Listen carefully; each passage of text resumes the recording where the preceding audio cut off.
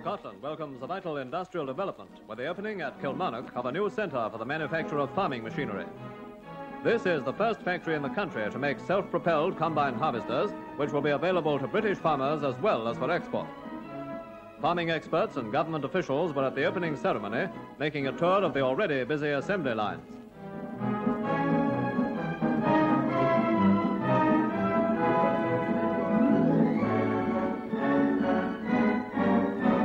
Mr. Duncan, a director of the firm whose machines are at work all over the world, wished good fortune to the workers while his wife unveiled a commemorative tablet.